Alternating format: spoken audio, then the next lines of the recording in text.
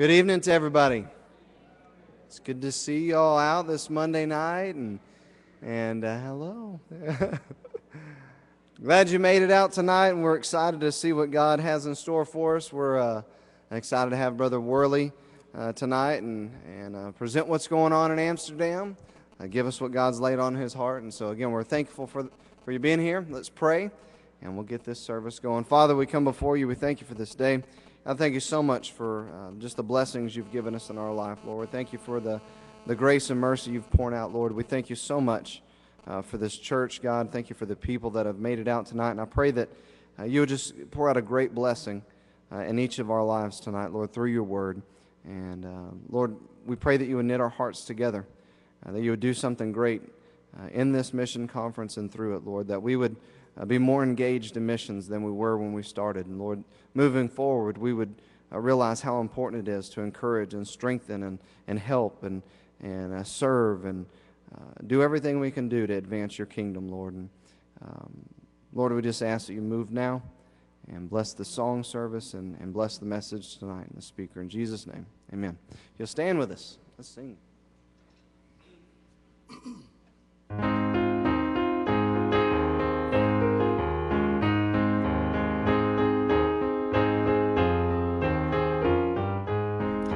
As I journey through the land, singing as I go, pointing souls to Calvary, to the crimson flow.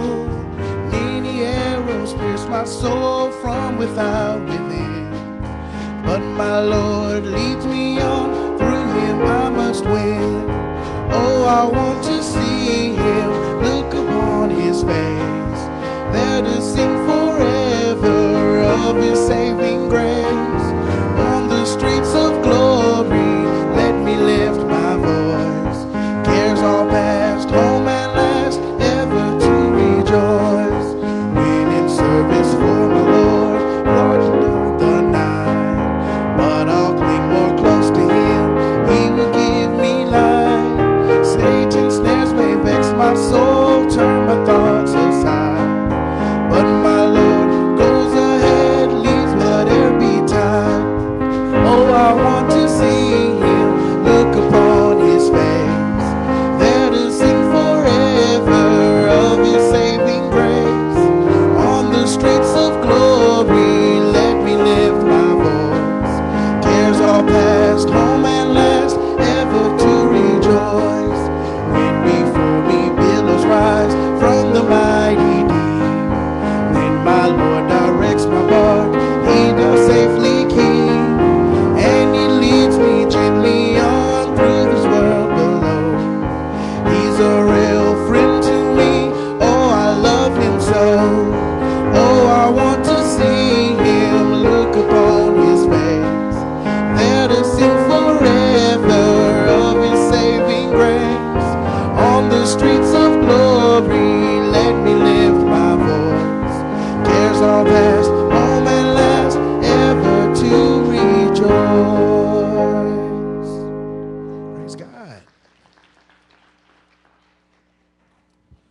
Good evening. Let's bless the offering and get this missions conference going tonight. Heavenly Father, just thank you for this day, Lord. I just thank you for this opportunity to come before you and be in this house. Lord, I just pray to bless tonight. I pray to bless Brother Worley as he's here and he presents the message, Lord. And Lord, we'll be able to see the work that you're doing over in Amsterdam through them, Lord. Lord, I just pray for this offering. You'll bless this offering. Bless the gift and the giver, Lord. In Jesus' name I pray. Amen.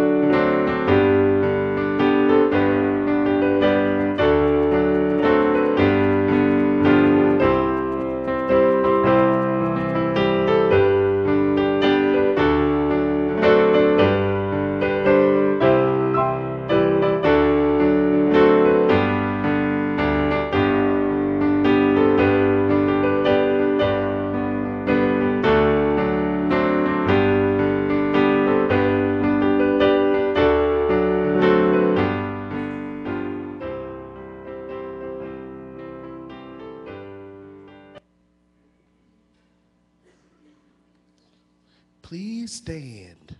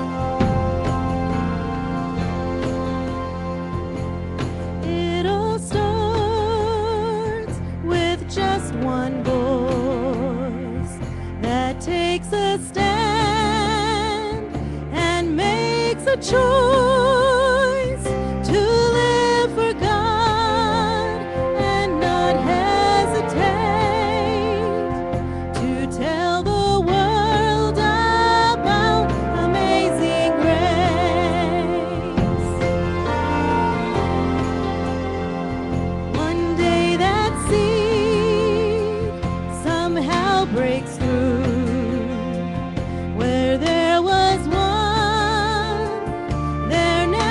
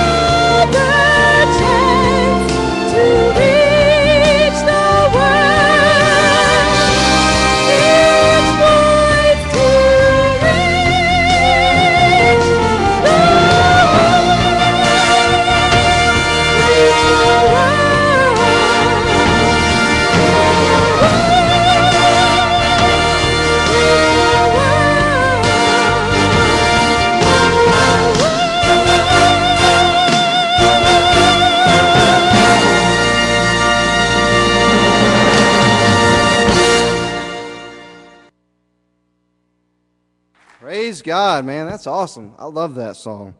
Love that song? It means that she was singing about you and me.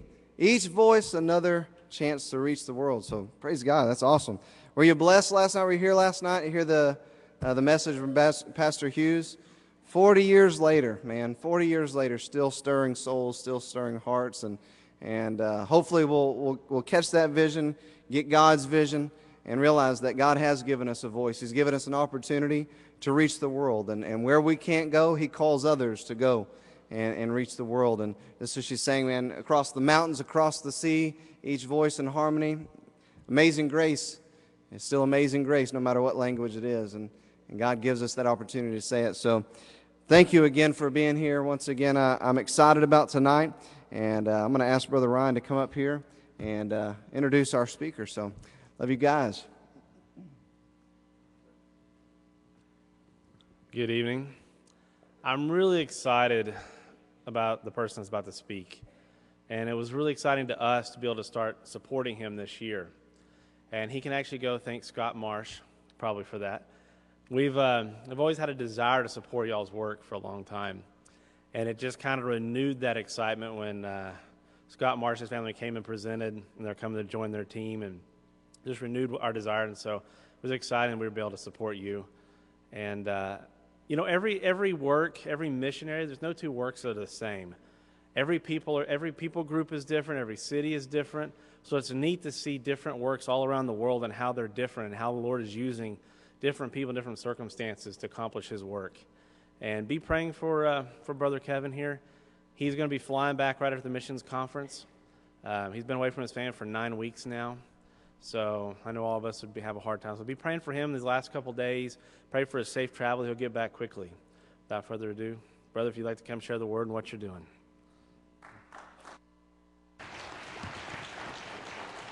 Thanks, Ryan. Well, thank you. Thank you, Trinity, for having me be here and be a part of this week. I appreciate it. We still haven't settled on exactly when the last time my family and I were here. About 4 years ago, I think. We came back for a short furlough this summer. The kids finished up with school the middle of July, and so we came back, and they were here with me in the States until the very end of August. And they had to head back so they could start school. And so I stayed here to tie up some loose ends and visit several churches in the great state of Texas. And I appreciate the warm weather that y'all are having down here. It was 34 degrees when I left Missouri on, what was that, Saturday morning. And I got here and it was about 85, and it was so nice. So I appreciate that. We have been in Amsterdam now for 2 years. Just celebrated our second anniversary there. God first called us to be church planting missionaries in the city of Amsterdam in 2003. At that time, I was general manager for a company in Springfield, Missouri. I worked for my father-in-law, actually, and enjoyed business and the different aspects of that. And really, my wife and I were both saved when we were young, but I never imagined that God would call us into the ministry. I never considered myself a minister. I grew up in church, and I didn't foresee that being something that God would have for me. And when I was a kid, the thing I hated most about those school assignments was when you had to get up in front of people and talk. Really, like you get the assignment like 6 weeks ahead of time, and then for 6 weeks, I'm just sick about it the whole time. God has a sense of humor, so that's the job He gave me, was to spend lots of time in front of people, and it's by God's grace that I actually kind of enjoy it now. So hopefully you'll enjoy it. I don't know. We'll decide on how good a job that's all come together later. But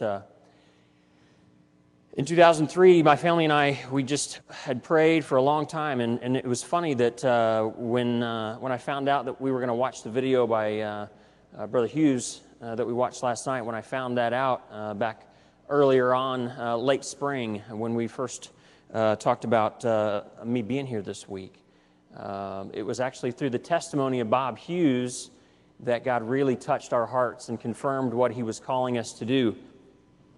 Incidentally, Bob Hughes is the father of my pastor's wife at home. My home pastor Her father is Bob Hughes, or was Bob Hughes. And so my pastor and his wife were missionaries in the Philippines as kids. They went back as adults, and then God called them back to Springfield to pastor my home church. And really the testimony of what Bob Hughes, the level of surrender in his life really just impacted us heavily, and just God really spoke through that and challenged us to take a step and to trust Him with some things that we previously just had not maybe considered. And I'm very thankful for that testimony, and I was challenged again last night as I heard the voice of a man that God called to the Philippines. If you think back, when God called Bob Hughes to the Philippines, God had been at work in the Philippines long before He called Bob Hughes. But when we look at what was going on in the Philippines prior to that time, the gospel seeds had yet to be sown in the hearts of the people of the Philippines. When we look at the Philippines today, and I hear reports from missionaries, and my mind honestly has a little bit of a hard time processing the numbers of people that I hear coming to Christ in the Philippines. I hear about the testimony of what God is doing in countries like China, where thousands and tens of thousands of people coming to the Lord every day. That's exciting. But somebody had to go and sow the seeds in China and the Philippines generations ago. Bob Hughes is our example in that respect. The Netherlands is a country of almost 17 million people. Amsterdam is the capital city of the Netherlands. Almost 2 million people live in the capital city of Amsterdam. Less than 1% of the people that live and work in Amsterdam today would tell you that Jesus Christ has forgiven them their sins and that they have been saved and they're a child of God. Less than 1%. Another point of reference would be the fact that in a city of 2 million people, roughly the size of Saginaw, 2 million people, not quite, almost 2 million people, in a relatively small city. I can ride my bike from the far south end of town to the far north end of town in about 15 minutes. And that's just riding with traffic. That's not getting any kind of hurry. I'm not a super bicyclist. That's just me on my bicycle going somewhere. We don't have a car. It's sometimes maybe more work to have a car than not have a car. In a city that's that crowded, traffic, as you can imagine, is pretty crazy. So it's not a big city. A lot of people crammed into a little space. 174 languages spoken in that city. People from all corners of the globe. As we look at the different breakdowns of the different hemispheres and continents, and the representation there of the people that are there, people from all four corners gathered together in a little city like Amsterdam. That provides a pretty unique opportunity for us. And we're excited to be there and just to be able to see what God is doing and how He's working. And, sometimes I'd have to admit I'm tempted to think that maybe, and I hear people say this from time to time, that they're praying that God would be at work in Amsterdam. And I think sometimes the assumption is because there's so few churches in that city, I'd say my estimate would be that there's probably on a weekly basis about 5 churches in that city preaching the gospel to 2 million people.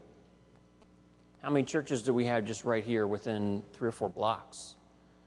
I mean, I think that's fantastic. I love the fact that we have access to the gospel and that sort of thing. But when you start thinking about the task that lays before us, if we want the Netherlands to be the next Philippines or the next China where thousands of people are coming to Christ, then somebody has to go and sow the seeds. We have just a short video that we're going to look at. This is basically what I hope to accomplish with this video is to kind of set the stage. To just real quickly, in about 4.5 minutes, let's take a quick look and see what the cultural obstacles are in a country like the Netherlands. And then we're going to talk a little bit about how maybe that relates to us here and draw some examples from Scripture and see what we can learn as we work together to share the gospel with the world. So if we have that ready, go ahead. God? Who is this guy? I don't know him. He doesn't exist. I believe there's something, but I don't believe there's a God. Today, Europe is a dark, post-Christian continent, but remains more than ever a powerful world influence. I think there is something, but I don't think it is God. I believe in him or her or it in the cosmos. But I don't believe in something like God. Its countries represent the largest economic trading bloc in the world. Its ethnically diverse population of 750 million will powerfully influence world politics and economics well into the 21st century. There is something, but I don't know about Jesus. He was a nice Jewish guy, but he was murdered. Too bad for him. 2 world wars and social experiments like fascism, communism, and socialism has created a self-centered and cynical society. I don't believe in all the stories. I don't think he ever existed. Everything is suspect.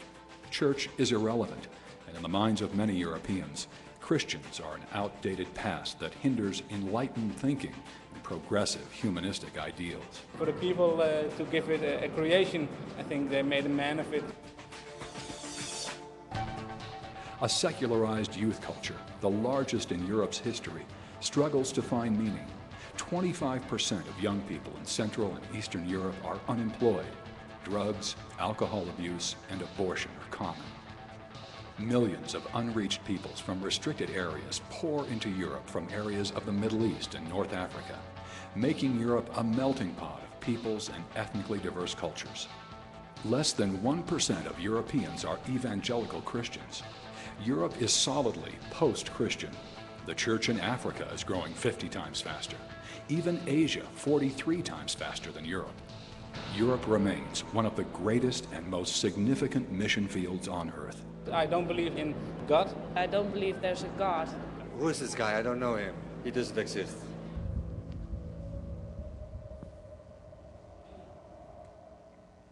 Tonight we're going to look at Acts chapter 17, and we're going to look at a missionary team.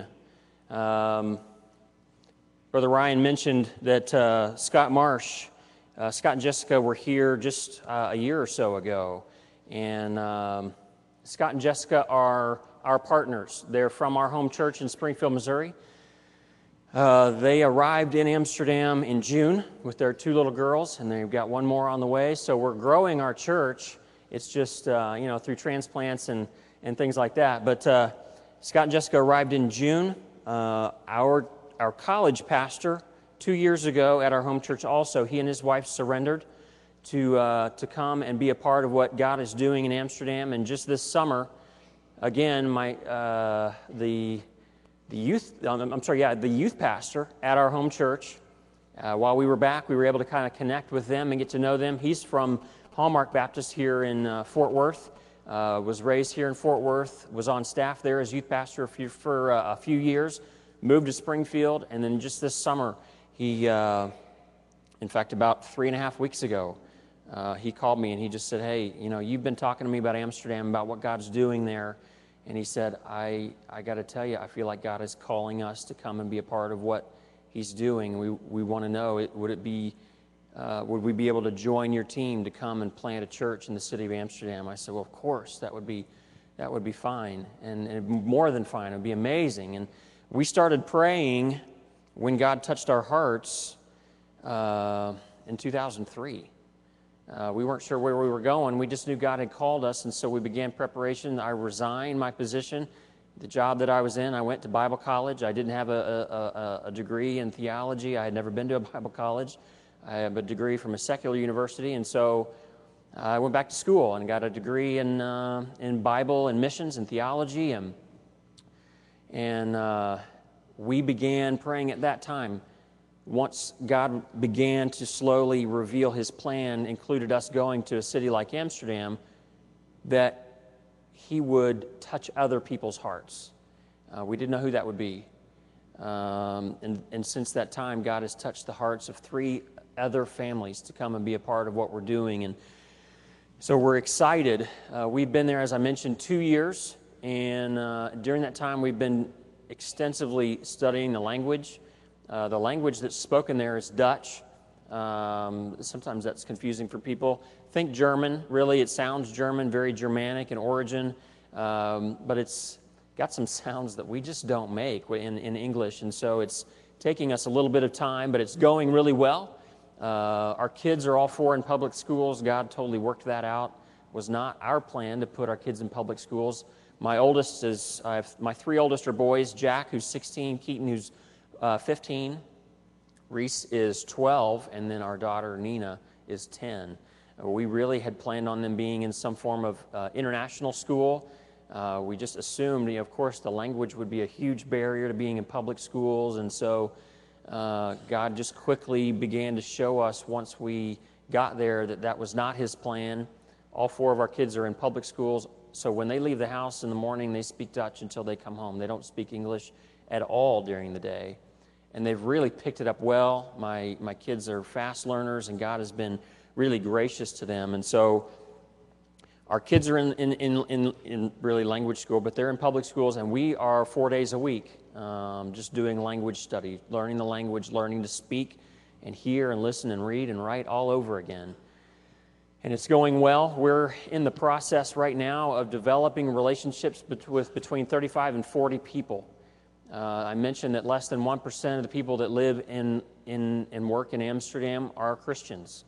That creates a little bit of a uniqueness in that we've come into a city to plant a church, and we're it. We showed up and until just recently had not met another Christian. The video talks a little bit about Christians are viewed by much of Western Europe as being sort of unlearned, uneducated, hindering enlightened thinking, I think is the verbiage that's used in the video.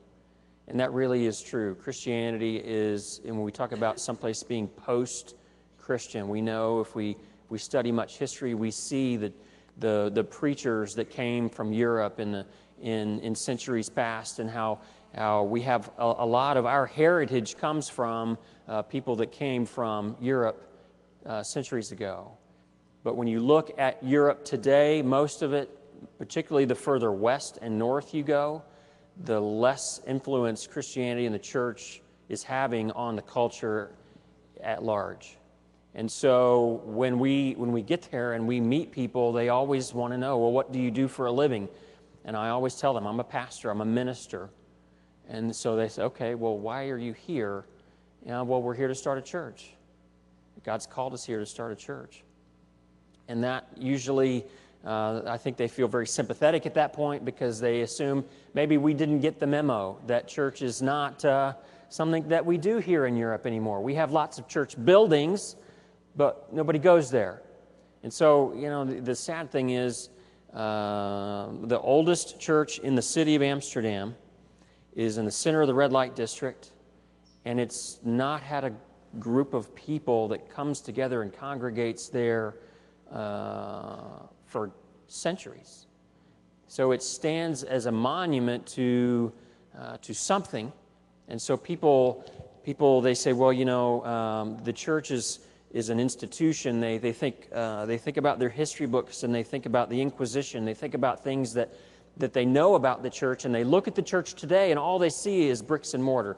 All they see is something that used to be, and it worked for maybe my grandparents, somebody my age would say, but we've progressed to the point that we now know that the church is just, it's just an institution. And I love to be able to share with folks that no, the church is less about bricks and mortar and seats and hymnals than it is about people gathering together in community, people learning and growing together and helping each other.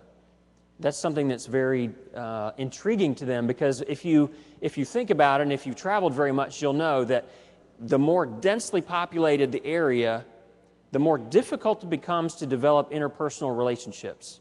You would think that if you lived within, say, a block of, maybe 3,000 people, or say within a square mile there was 15,000 people, you would think, well, there's lots of opportunities there to develop relationships with people. But unfortunately, the more densely populated an area, the more difficult it becomes, the more isolated people become. It actually works in reverse. And so when we talk to people about community and about, well, what are your needs? What are the things that that really are heavy on your heart. People are just desperately lonely. Desperately lonely. They don't have relationships. They don't have people that they can call when they're sad or they're in need, when they're hurting, when they're questions. There's not a safe place to ask questions and share and to grow. And so when you begin to explain to people, well, the church is actually that kind of place.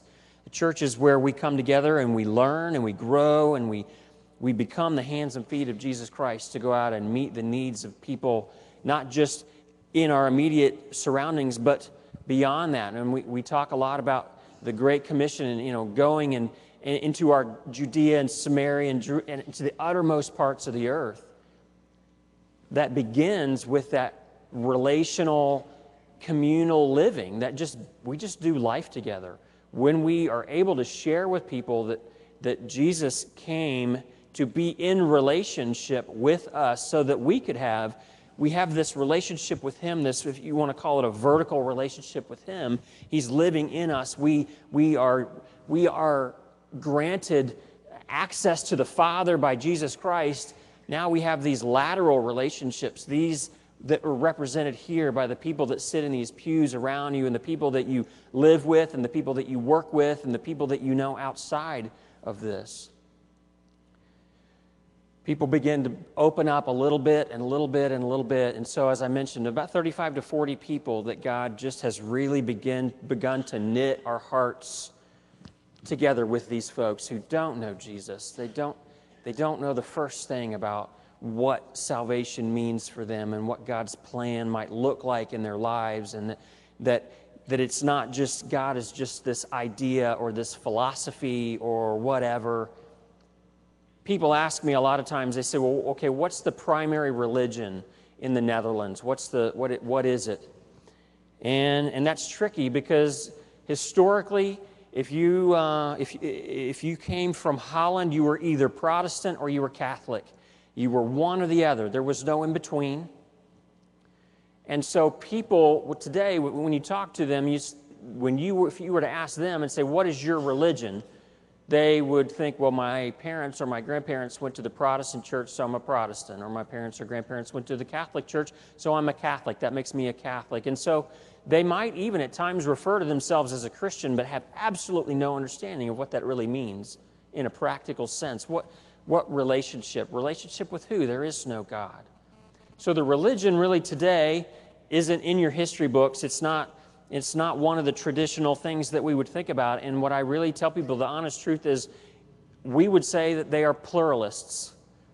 If that were a traditional type religion, but really it's not. And a pluralist simply believes that each person is entitled to their own opinion about what truth is and how it applies to each person, and that looks unique. So literally, if there's 150 people in this room tonight, we could sit around and we could talk about, I think this, I believe this, I believe that Jesus Christ was the Son of God. Well, I believe that Muhammad was a prophet, and I believe this or that. I believe in one of the million different Hindu gods, or I just believe that God is in the trees, or anything.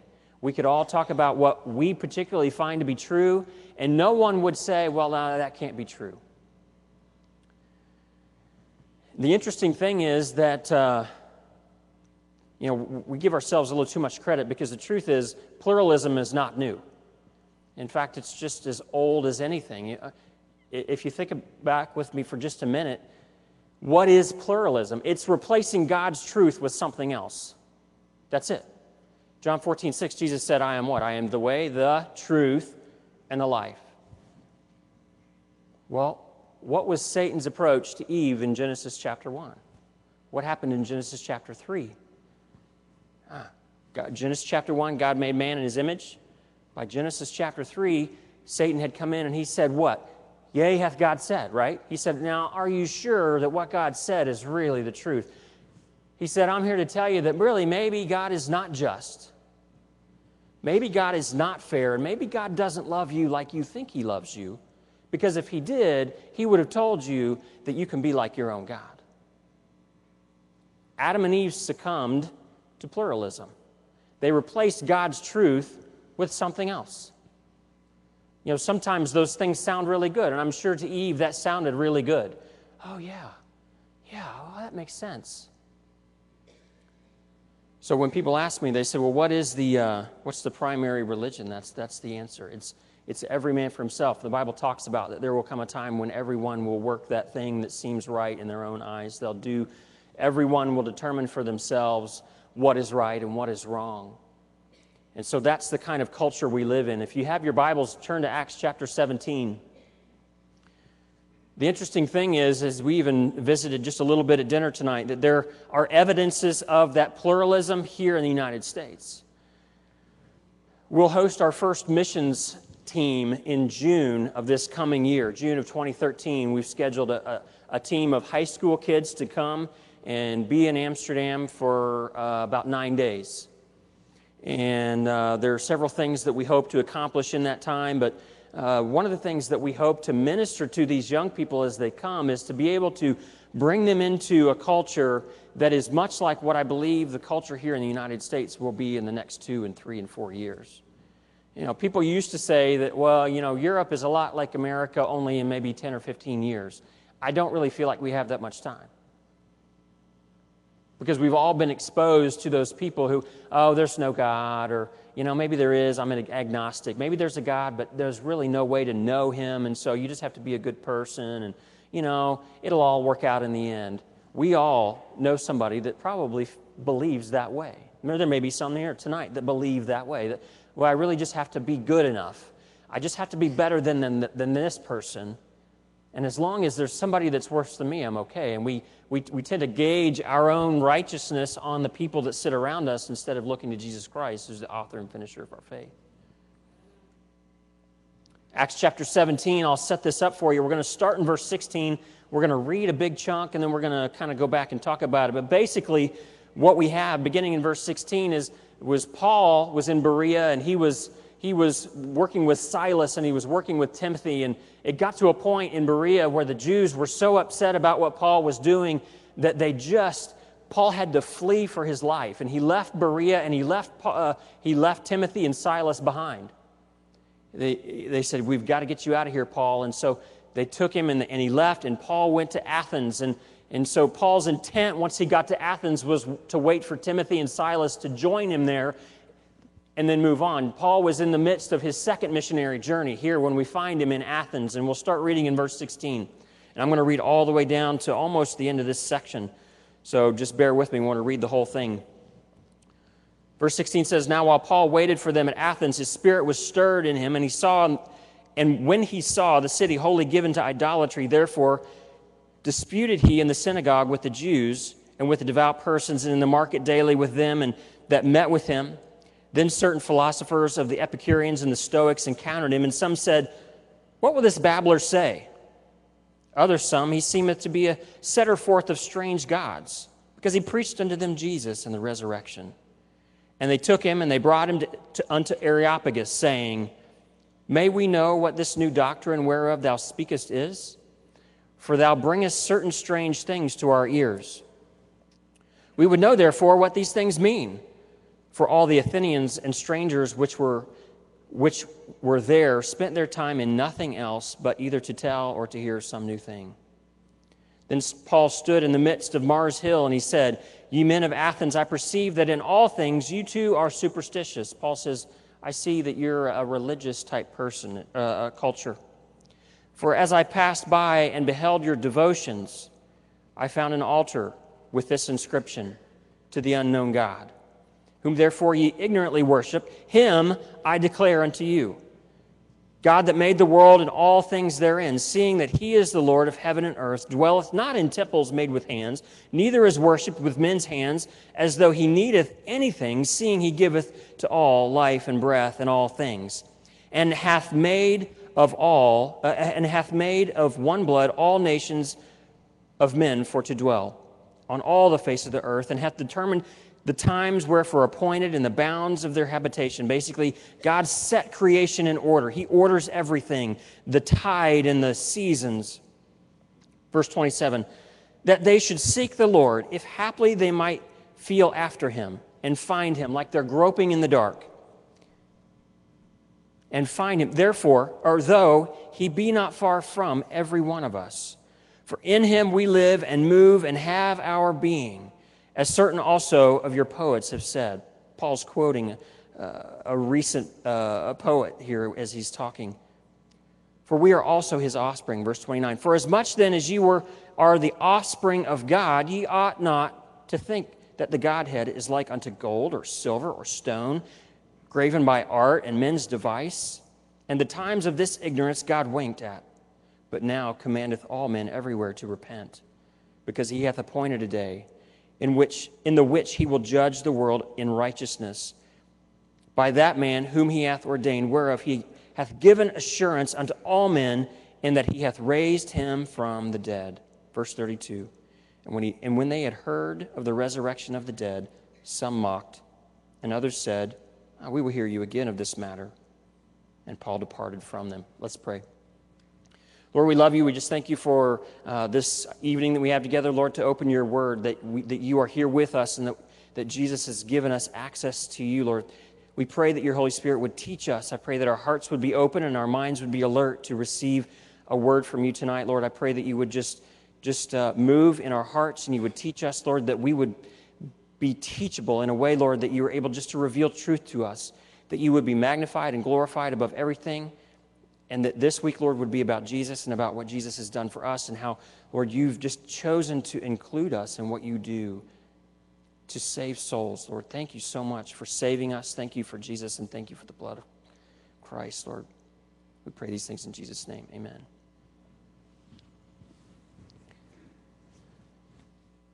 Hopefully by May, Corey and Kaylee will be able to join us, and there'll be 3 of us there in the city of Amsterdam. Right now, what we're doing primarily is just meeting people where they are, understanding that everybody that is doing life in that city has needs, they have fears, there's anxiety about things, some people are depressed.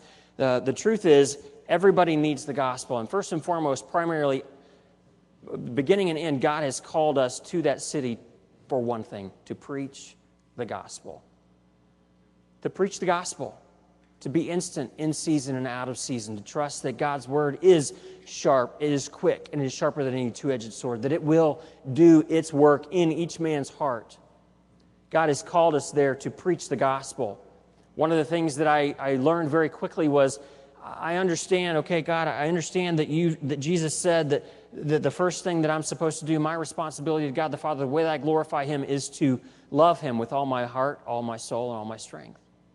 I also know that Jesus said that the second command that is like that is to love your neighbor as yourself. It's interesting to me that we see that instruction, and then if you think about it for just a second in terms of a marriage, a man and a woman, we see in Scripture that husbands are encouraged and instructed to dwell with their wives according to knowledge. Why is that important? Why is it important that a husband know his wife and study his wife and understand his wife, even though sometimes that's really difficult? Amen? Sometimes that's hard. Loving people is hard. Jesus loved me. He went to the cross. That was hard. So we see the instruction is that husbands love your wives and dwell with them according to knowledge. Why is that important? Because he says later on in Ephesians, Paul says, husbands, the biggest thing for you to understanding the church and understanding your role as a man is to understand that you are to love your wife the way that Jesus Christ loved you, loved the church, and gave himself up for it. My first responsibility is to love my wife. As a missionary, my first responsibility is to love my wife. As a pastor, my first responsibility is to love my wife. After my relationship with God, my first responsibility is to love my wife. My second is to love my kids, to teach them and to train them up in the nurture and the admonition of the Lord. After that, I believe God's called me to pastor and lead this team of 4 families. But I see the opportunities that God gives me to interact with people on a daily basis and to speak truth into their lives. But the thing that as much as I want to go out and I want to tell them, you know what, you need Jesus. You have sin in your life and you need to be forgiven. You're separated from God. The reason that you have this frustration in your life, the reason that you're so sad, the reason that you're depressed, is because you're trying to live your life without Jesus, separated from God by your sin. That's what I want to tell them.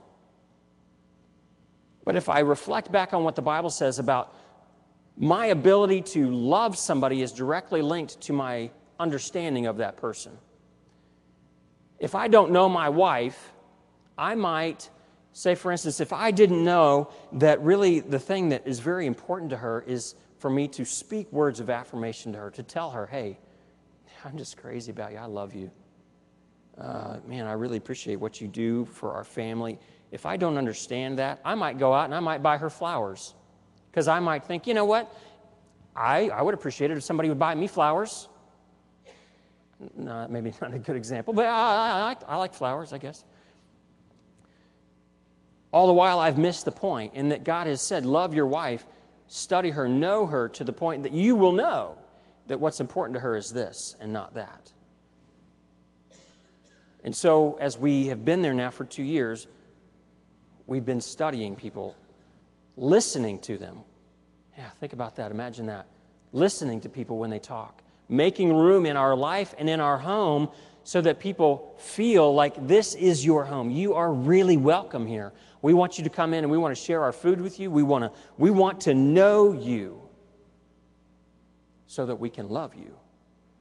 I was told by one of the ladies, as we've gotten to the point now where we're sharing Christ on a daily basis, I shared this with the Sunday school class the other day, I have yet to have to walk up to somebody and say, can I talk to you about Jesus? I've never had to do that. They always beat me to it. Now tell me a little bit more about this. You told me you said this, and I have a question. I don't agree with that. I want to talk about this. I think this. Okay, let's talk about it. I'm not afraid of your questions because God doesn't fear your questions. We want to build a relationship, and that includes sometimes hearing things that we don't want to hear and seeing things that we don't want to see. And you know what? Sometimes having people in our home that we don't want in our home. It's tough to be completely honest, but it's amazing as we study these people and as we listen to their life story and we hear them talk about the things that are going on in their life, how God just says, here, share this, do this. And people are responding. You know what? I don't know one Christian in that city. I don't. I know a couple of guys who pastor some churches, but outside of that, I don't run into people who are Christians. And so right now, that's what we're doing. But I see people becoming more and more and more receptive to the gospel. Where it used to be really quick, nope, we don't talk about that. Nope, I don't believe that. No, I don't like that. I don't want. Now it's more of a, well, what about this? You know, what does happen? You know, the question's, well, what if there really is a hell? That's what somebody said to me one evening. You know, I think about that. You know, the truth is, you didn't think about that. The Holy Spirit laid that on your heart. The Holy Spirit laid that on your heart. God's at work in the hearts of these people. I believe that with all my heart. My prayer is that God would save them and He would use them to save others. That there would be a church planting movement that would spread across Europe. Today, more people live in cities than at any other time in history. People are moving in. Used to be people in the 1970s here in the States, people lived in cities and crime and the cost of living. Everybody moved out and we saw people leave. My church, my home church, that was kind of what happened. We were right in the middle of town and, man, everybody left. And we relocated our church in 1978. Today, we're seeing urban redevelopment projects and all kinds of things where people are going in and they're trying to reclaim that abandoned property and they make it loft housing and they make different things like that. People are moving into cities quickly. There are all kinds of projections on what the future looks like in terms of how many people will live in cities as compared to how many people live more rurally. People are moving into cities, and it's amazing.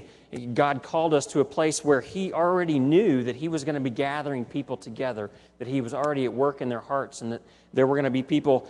Our prayer is that we say church planter. That's, I don't know, maybe that's maybe a new word for some, but really, I mean, it's just planting a church in a culture where there is not a church. But we not only want to do that, we want to plant churches that plant churches that plant churches.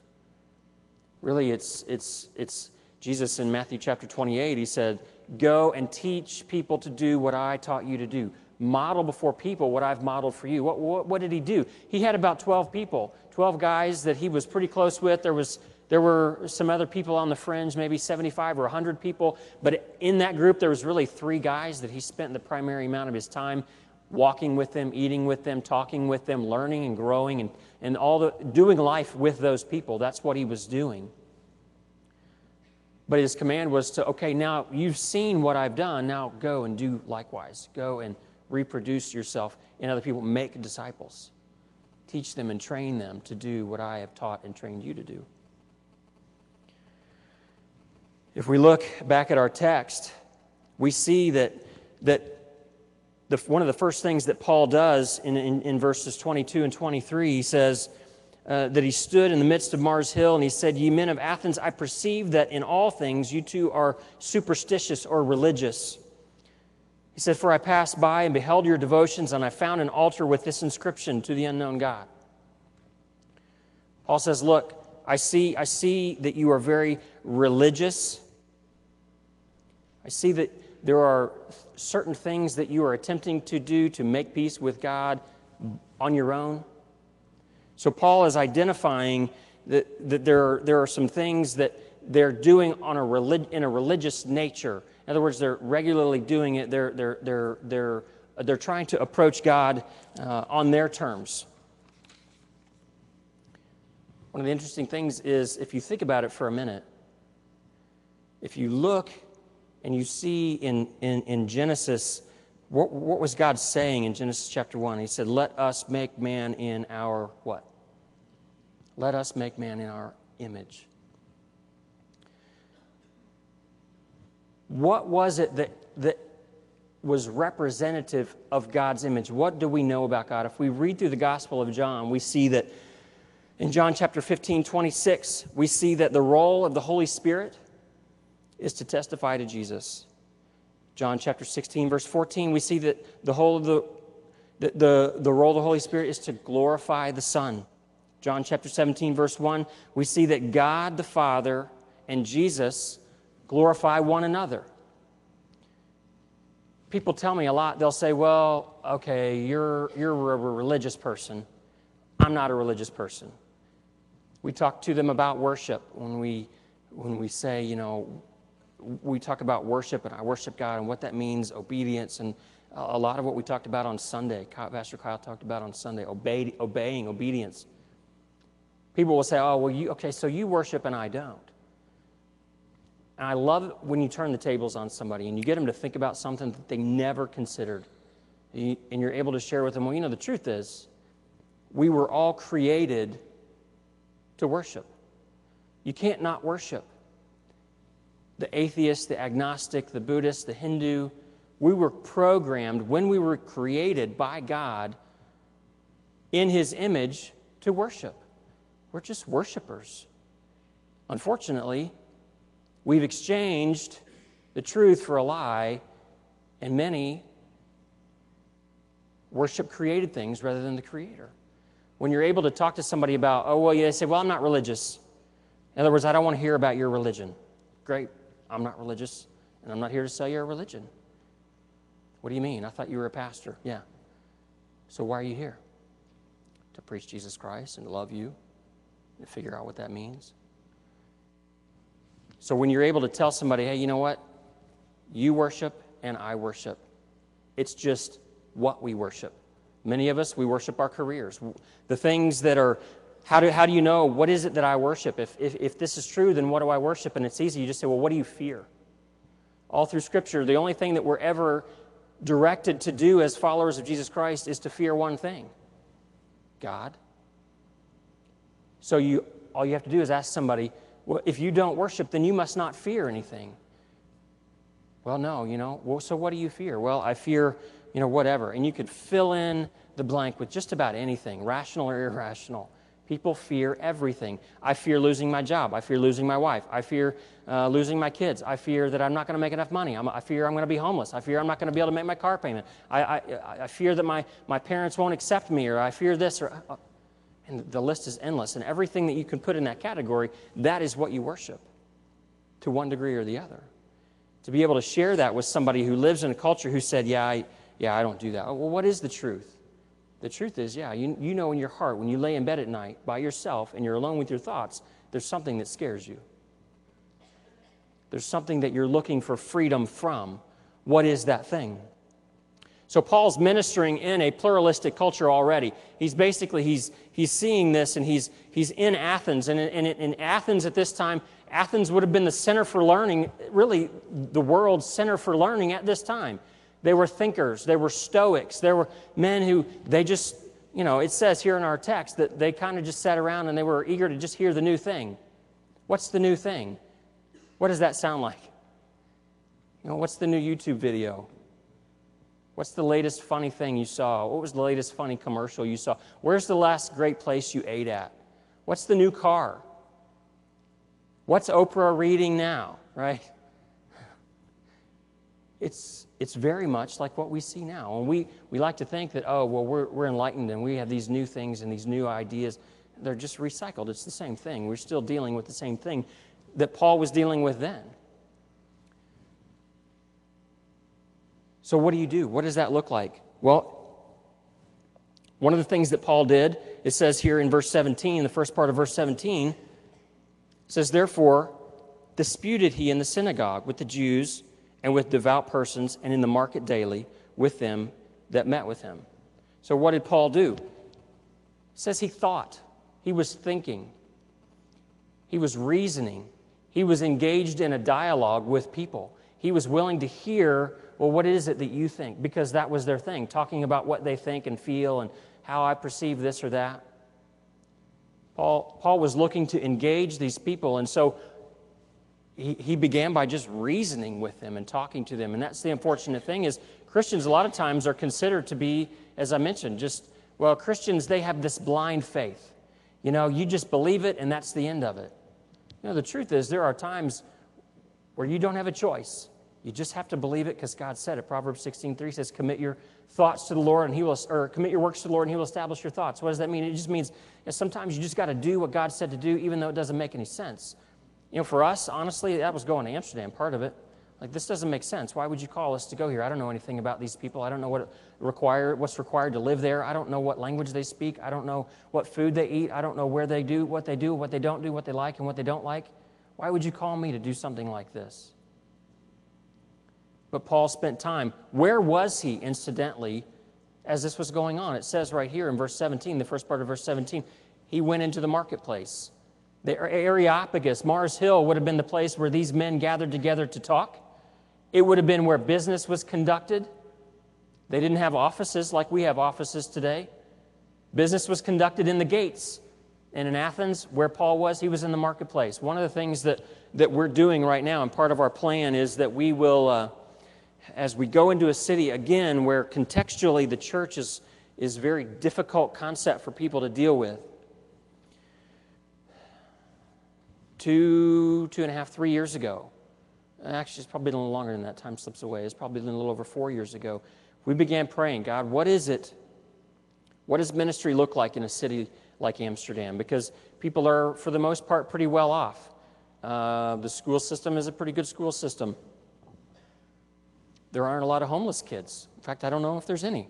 The birth rate is quite low, actually, in the Netherlands. Okay, so what do I know about missions? I know that there's some pretty awesome tools out there.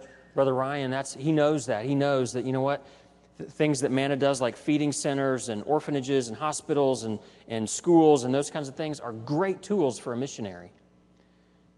And so that's one of the things I knew. And so I know Bruce O'Neill, and I've spent a lot of time getting to know him, the director of Manna. And I started thinking, well, what does that look like for us? What are the tools that are available to us? Man, right on the surface, I don't know what I can do in terms of a feeding center. I'm not sure how much impact that would have. I think long term, even just being here briefly in talking with Brother Ryan, I think, really there's probably more potential for Manna in that city than maybe I first thought. They're becoming more and more diverse in the way that they are ministering. But I looked at it and I said, God, what does this look like? And I was struck by this passage that as Paul was in Athens, he was engaged in the daily conducting of business. He was in the marketplace. He was where people were on a daily basis. He was where the men gather. And so we began praying, and God laid on my heart this idea of a space within the city. If you just kind of can maybe picture like a Starbucks for a minute, but not just limited to coffee. We want to be able to have a space like that where it is an inviting area where people can come in, but we want to have some books. We want to be able to partner with churches and people who say, you know what, when I was growing in my faith, I read this book. Maybe, for instance, a book like Mere Christianity by C.S. Lewis or something like that really was influential in my coming to Christ. And I read that book, and you know what? I want to be able to say for $20, I can take a copy of that book and I can put it on a bookshelf in that bookstore. And as we are in the marketplace and people come in and they're there on a daily basis, and we begin to get to know these people, these new people, to be able to say, what is the pain in your life? What's going on? Well, the truth is, I am at a crossroads in my life, and I've got these things, and to be able to say, hey, you know what? Here's this book. I don't know. Have you ever read this? Familiar with this author? No? Okay. You know what? If you'll take this book and read it, you can have it. It's my gift to you. If you would just, when you're done reading it, come back and let's just talk about it. Maybe you hate it. Maybe you don't like it, but we could just talk about it. It's yours. You take it. But to be able to ideally communicate with the person who sacrificially gave to put that book on that shelf, that $20, to be able to pull the card out of that book that we put in there that has your email address on it, that person, and be able to say, hey, incidentally, a guy named Remco came in today to the bookstore, and this is kind of his thing, and he took a copy of the book that you sponsored with him. Pray for Remco. Pray for this man. Pray that God would use this, that he would be working on his heart, that he would be drawing him to himself, that he would come back, and that we would have an opportunity to share Jesus Christ with Remco. Maybe Remco comes back, maybe he doesn't. It's $20. It's an investment. You know what? To pray for somebody that you don't know, when God answers prayers, we've seen God answer prayers. When you pray for somebody you don't know, you have no connection to that person, you have nothing to gain by that person's prayer, that prayer that you've offered up, other than you just feel like God has laid it on your heart to pray for that person. How awesome is it when you find out God totally answered that prayer? That's part of what we want to do, to be able to be involved in the marketplace through what we're calling Word Bookstore. I struggled for a little while because I thought, Lord, I'm there to plant a church. What do you mean open a bookstore? This doesn't make sense. It's a lot of money, and I'm not sure churches are going to buy into this, and I don't know if we're going to be able to raise this money. And I put together a budget, and you can look at it on the table back there. It's in a prospectus, and in that prospectus you'll see that our budget for 18 months of opening and running a bookstore, coffee shop place in Amsterdam is $180,000. That's like a nice house, right? I could probably come to, Fort Worth and buy a pretty nice house for $180,000. I don't know. That's a lot of money. And so I started thinking of reasons why, that can't be, that's not right. God just kept, no, I want you to trust me. I want you to trust me. I want you to trust me.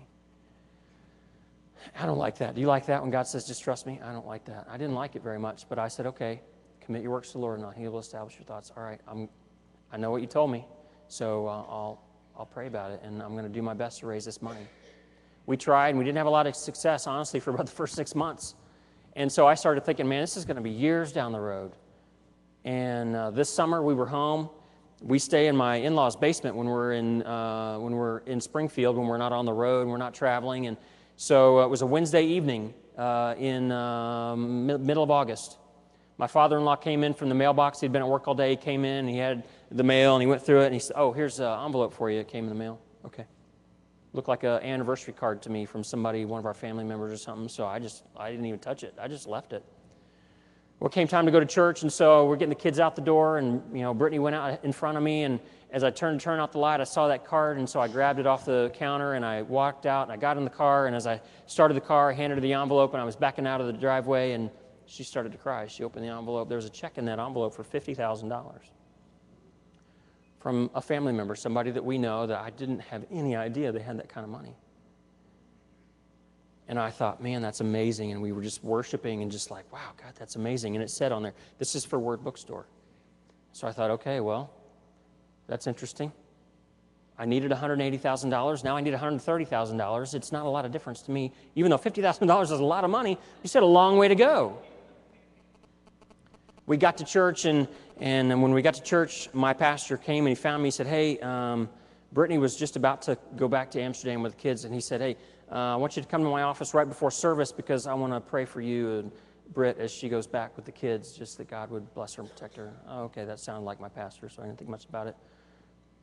Came time for the meeting. We went in and walked in, and my father-in-law was there and all the members of our missions committee, and there were a couple of deacons and the missions pastor. My head pastor was there, and then some of the other, the O'Grady family that's coming to join us in June was there. And I walked in, and I thought, well, this is a lot of people to pray for my wife to go back to Amsterdam. Well, we've done this before. We haven't had a whole big outpouring of prayer. And I started to think, and I was like, I must have really messed up. I've done something. I've offended somebody, and I'm about to get canned.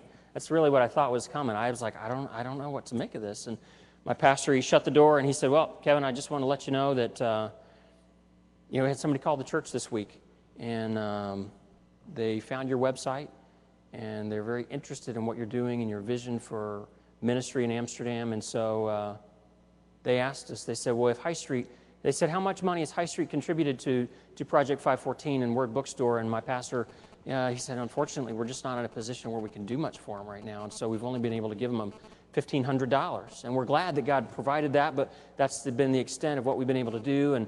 And this person said, well, if you had $50,000, would you give it to them? And my pastor said, well, of course we would. We'd gladly do it. We feel like God has directed their steps, and he's blessing them. And so that was the end of their phone conversation. He said, and the person on the other end of the line said, I don't know who that person is. The person said, well, there'll be a check in the mail. And my pastor was assuming that it would probably be for $50,000.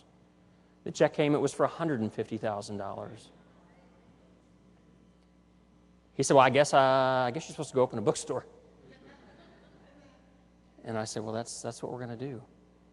And so we're headed back. I'm headed back now to join my family and the Marshes. And our prayer is, even though that date of June of 2013 that I put on there that I thought, there's no way I can't raise this money in a year.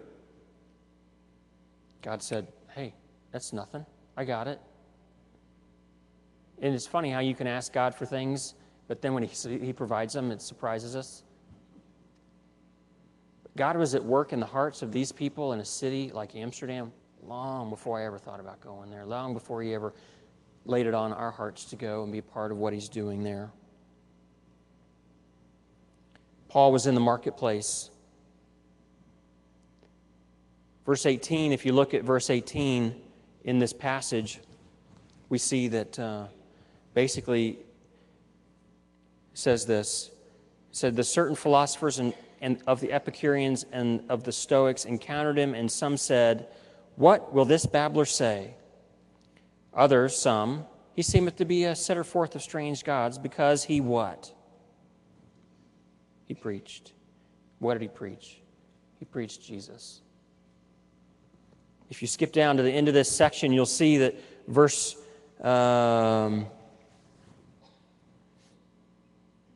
32 says, when they heard of the resurrection of the dead, some mocked.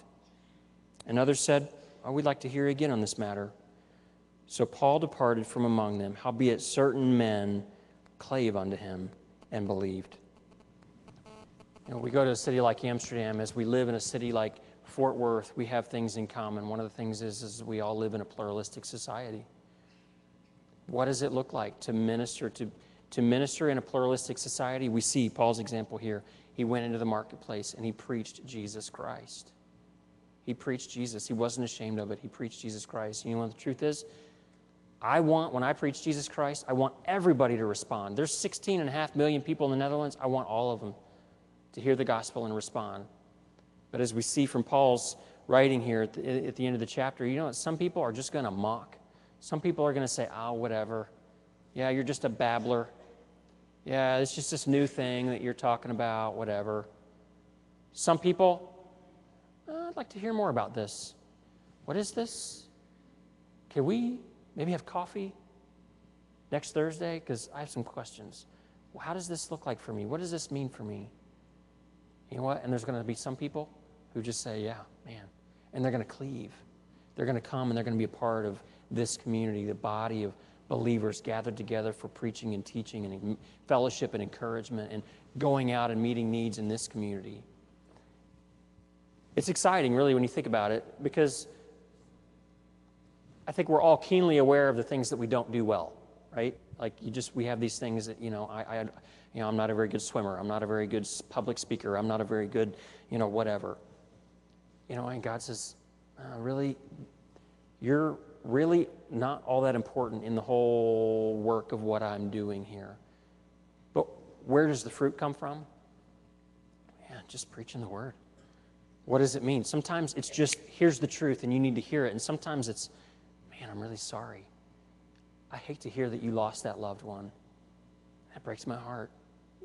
We see in Matthew, Jesus said, weep with those that weep and mourn with those that mourn. And sometimes preaching the gospel isn't preaching the gospel. It's, man, come here, let me just love you. I hate that for you. You know what? The Bible says this. The Bible says that Jesus loves you. The Bible says that he sees your pain. He knows what you're dealing with, and he loves you. He knows what a screw-up you are. He knows how you failed. He knows all the things that you don't well, and yet he chose you. And so, really, when you think about it, there's not a whole lot on me except to look to him. My ability even to love God is a gift of God. I mean, that's humbling when you think about it. God said, hey, first thing, love me. Oh, by the way, you can't do that without me. But it's exciting, and it's amazing just to think about what the implications are for a culture like the one that we live in right here.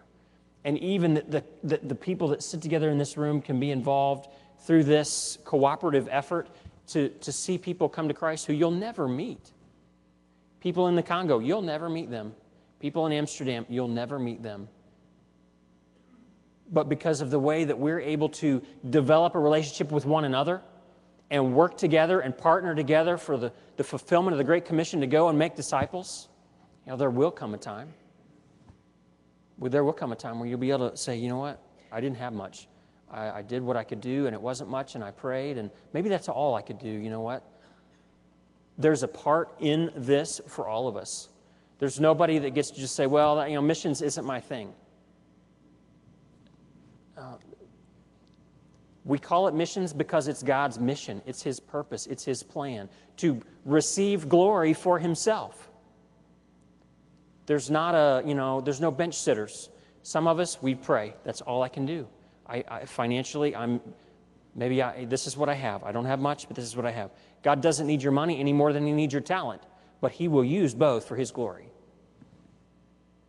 And that's exciting. That's amazing.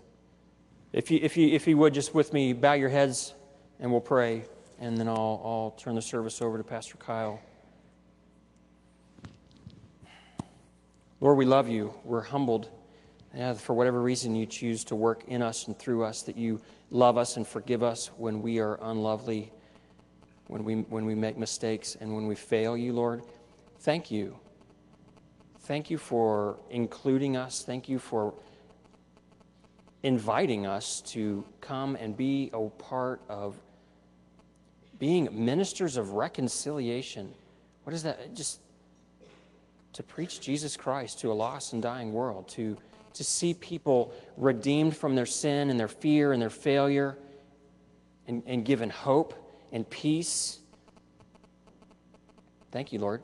Thank you for, you humble me. Just the fact that you would stoop to love me. Thank you for the people of this church. Thank you for the leadership. Thank you for the blessing that they are to missionaries, to myself. I pray that you would just give Pastor Kyle wisdom, Lord. I pray that you would just speak to our hearts, and that you would just help us to identify through the Holy Spirit, Lord, what is the thing that you're asking us to trust you with.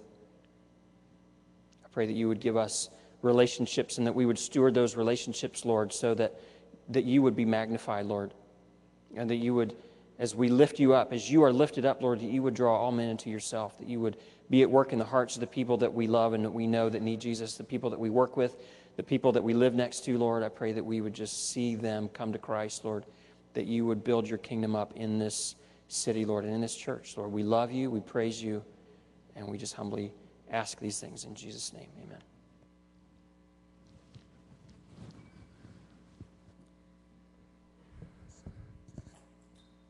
We all face difficulties in our life as far as obeying the Great Commission. And as we look at what is facing and has been facing the Worleys and the Marshes and stuff, it's similar to what Paul was facing. And as he shared with us tonight, it's simply a matter of obedience. And I think that's what the call was last night from the message from Pastor Hughes, and also tonight. What will we do? We don't face maybe the hardness of Amsterdam here in Fort Worth, but we have our own difficulties. And as he said, we can't reckon on our own abilities, we can't reckon on our own finances, but we've got to reckon just in what God has given us. And that's a call, that's a commission to go and to do the work. And so if you'll stand with us tonight as he sings, I Surrender All. Let's maybe pray, God, use me. No matter how difficult it may seem, just use me.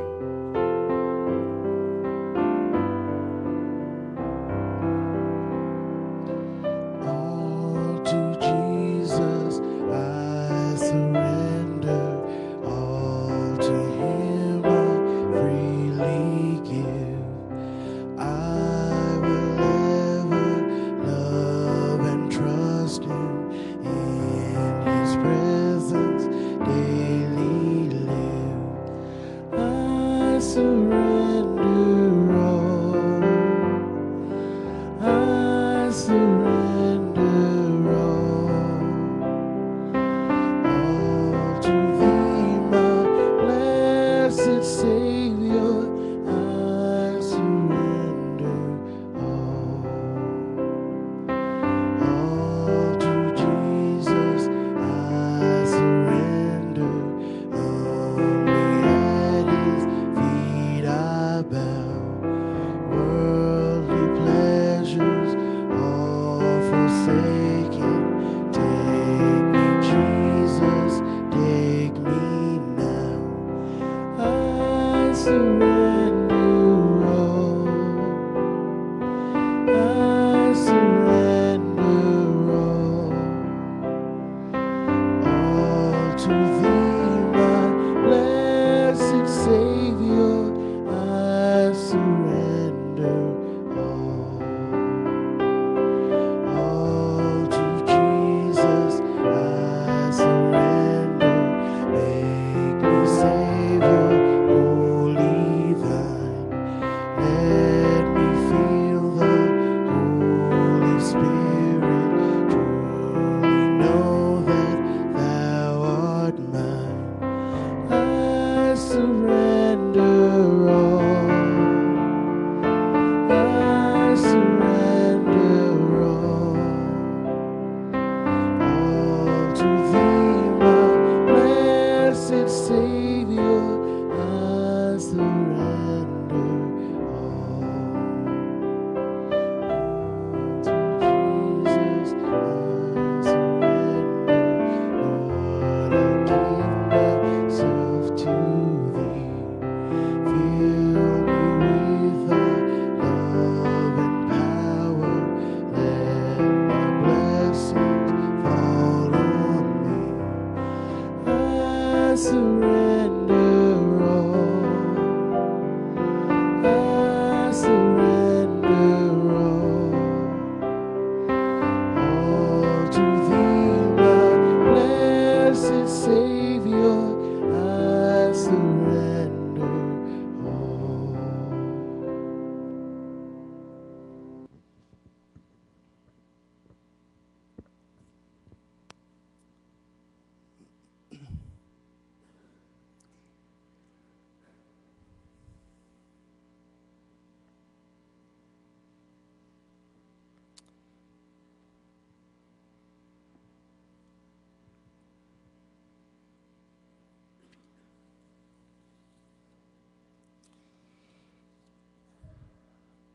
Praise God again. Thank you so much for being here tonight, Brother Worley. Thank you so much for that and sharing with us the work that God has called y'all to and the work that He's put ahead of you. And we're going to continue to pray for them. Let's pray for them and encourage them and strengthen them again. I want to encourage you with each of our families here tonight, Brother Worley and Brother Christian, Miss Shauna, and Brother Ryan and Kim.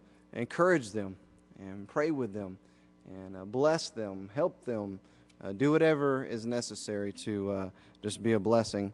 And I know that God will bless you for that. Real quick, I want to say something about this each night so you can be praying. That's the main thing, is our faith promise. And whatever God has, I'll read what it says at the top. It says, "As the Lord has blessed me, I'm committed to supporting the mission work of Trinity Baptist Temple in the following way for the next year." And so this is a commitment that you're making for the next year to support missions, either on a weekly basis, a bi-weekly basis, or a monthly basis. And so be praying what God wants you to do, and I know it's going to be a blessing to you. And so be praying about that. Also tonight I want to introduce the region that we're presenting as Asia. And so up on the board there you'll see the new missionary that we added, the Powers family to Cambodia and the rest of Asia there. So this is something we're asking you to do. If you've been here, you know what it is. If you don't know what it is, then we've got 4 regions here. We're asking you to be praying who it is that God might have you to stand by this next year to pray for. Now, let me explain this real quick. There's a question about that. This faith promise that you do is to support missions in general.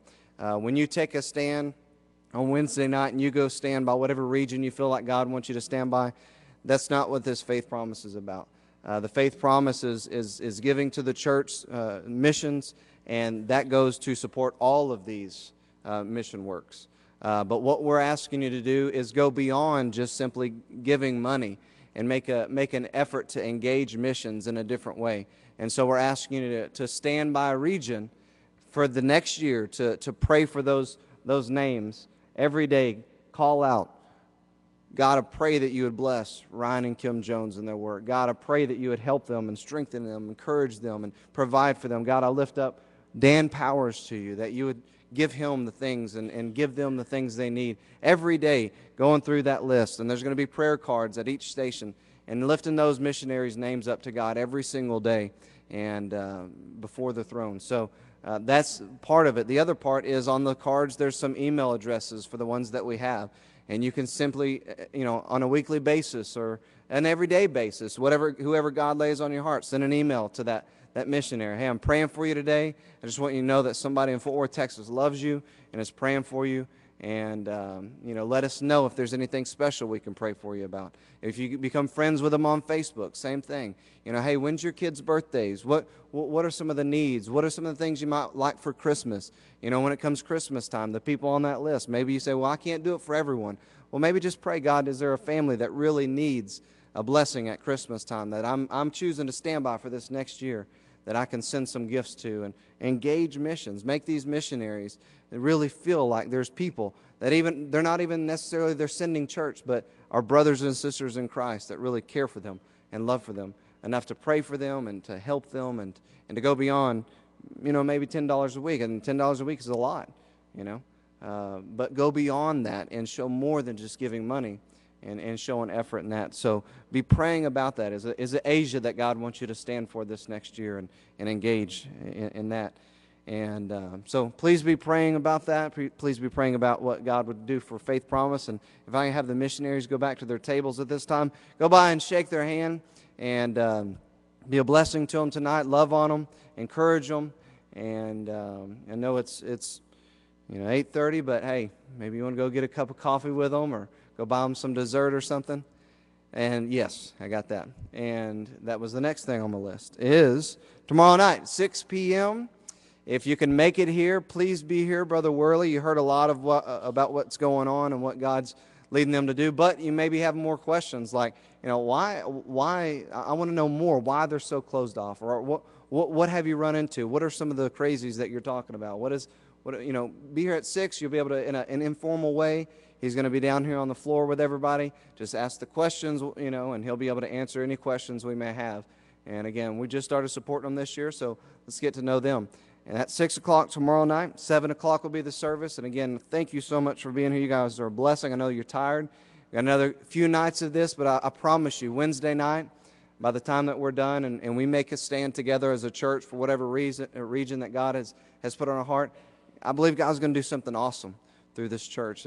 And I just want to say I love the kids being in here. I love seeing the kids praying together and grabbing parents and grandparents and praying. It's an amazing thing to see kids in church. And I want to challenge you, whether you're a grandparent or parent, these kids are looking at us. And how much do we care about the Lord who saved us? And how much are we willing to share that? Let these kids see that passion in us. And let this mission conference do that to us this week. Give us a passion for the Great Commission. So, again, thank you. We'll hope to see you tomorrow night at 6, if not 7. And let's pray and dismiss. Father, we come before you. We thank you for this day. Lord, I thank you so much for your word. Thank you for just the challenge that you've given us tonight. Lord, an example of a missionary who didn't feel like he was qualified, didn't feel like he had anything to offer, and didn't make sense that you would call him to the Netherlands, Lord. He had a job, and Lord, but you have a work for him there, and you've called them over there. You're using them in a way already that's an amazing thing. Doors being open, and now with this in the marketplace, being able to reach out. And, Lord, reach people that they might not be able to reach otherwise. And, Lord, I know to us we might not quite understand maybe why the approach like that, because we can talk to people here and they might be friendly and it might make sense for them to talk to us about it because we do have a church on every corner. But for there, Lord, whatever your will is, and God, you've provided a means for this bookstore to happen. I pray that you would bless it in an amazing way. I pray that there would be doors open and that lives would receive the gospel, and there would be an opportunity to see reproduction go on in a church planted, and that church plant other churches, that plant other churches. God, I pray that that vision would be fulfilled, Lord. And I pray that you would fulfill that vision in our church.